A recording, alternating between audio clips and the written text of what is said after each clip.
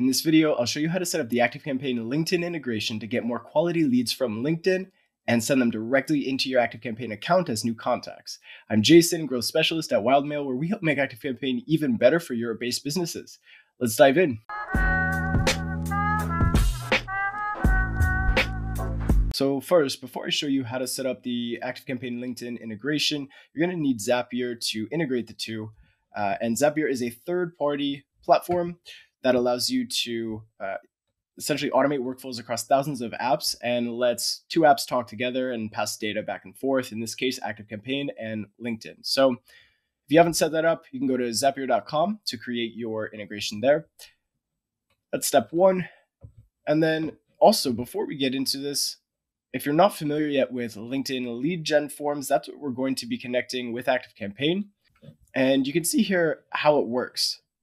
Okay, so someone clicks sign up on a lead gen ad. It gets pre-filled with their information from their LinkedIn profile, so really reduces friction. It's a great way to generate more quality leads from your ads on LinkedIn, and you're able to generate high quality leads at scale, prove the ROI of your lead gen campaigns by tracking cost per lead, the rate for filling in the lead form, and also you can then download your leads or send them to your favorite CRM tool, which is what we're going to be doing today, sending these leads from LinkedIn lead gen forms directly into our ActiveCampaign account. So inside ActiveCampaign, we're going to go down to the bottom left to apps. And here's where you'll find all of the different apps that you may want to integrate with ActiveCampaign. We'll search in the top right for LinkedIn, and you'll see the three different options here. This one, just in case you're interested in the future, you can have it automate scheduling posts, etc., when certain events occur in ActiveCampaign. But for today, we're all about generating high quality leads, getting those leads into ActiveCampaign as new contacts. So we're going to select the lead gen forms and click here to go to the documentation. That'll take us to Zapier. And you'll see here we've got this option here, new lead gen form response, create or update a contact. So this is what we're going to be creating today. And it's available here right at the top. If I click in, step one, new lead gen form response. Step two, create or update the contact. So when I click try it, Zapier is actually going to create this for us. And then we just have to create the connection between the apps, set up our accounts, and make sure that we're passing all of the data that we need from LinkedIn to ActiveCampaign. So let's hit try it. Now, as I mentioned, Zapier has already created the two steps for us. In step one, the trigger, this is when someone responds to the lead gen form in one of the ads. So like this here, they hit sign up, fill in all of their information and hit submit. We can then pass that directly every time that happens into ActiveCampaign and create a new contact or update one if we already have them in our CRM. So here, we've already chosen the app and event, lead gen, LinkedIn lead gen forms. The event is a new lead gen form response. You can also do this with new event registration form responses, but in this case, we're just doing strictly the lead gen form response, and hit continue. And then it's going to ask you to connect your LinkedIn lead gen forms account. So I hit sign in and then allow. We've got the account synced now, and I can hit continue. And so now here it's going to ask you to set up your trigger, which means your account and your lead form that is part of that account. You'll notice here in the description, you must be a company page admin or assigned as a lead gen form manager for the LinkedIn page. Also, you must be an account manager or a campaign manager on the ads account. You can click to learn more. I'll show you quickly. Here I am in LinkedIn. And to the right, you'll see where it says work. You can create your company page here if you don't already have one. This is just a test company page. And then from here, you'll also need to create the LinkedIn Campaign Manager account. And then you'll be able to go to Assets, Lead Gen Forms, and create a new form. Fill in all of the information. So the form name,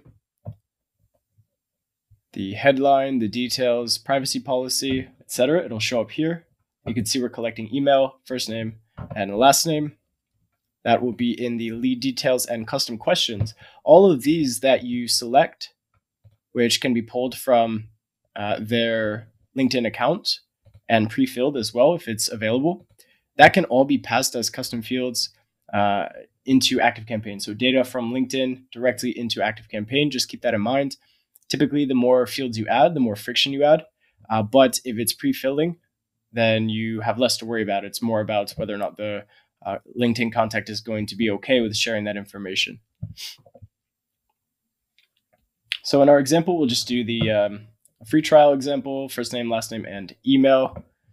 Set up everything here, set up your confirmation for when they've signed up.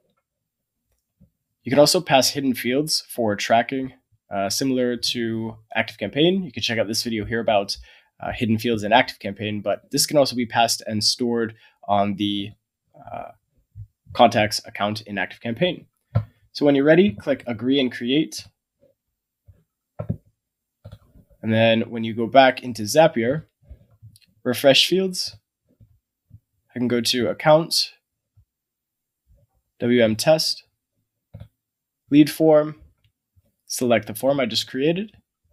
And you'll see here back in the form creator, your form has been saved successfully. Send a test lead through the associated creatives preview to verify successful integration with your CRM provider, which in our case is ActiveCampaign. But before you test the trigger here, go back into your campaign manager for LinkedIn, and you're going to need to go to the ad that is attached to the form. So you've got a specific campaign group set up, specific campaign created within that campaign group.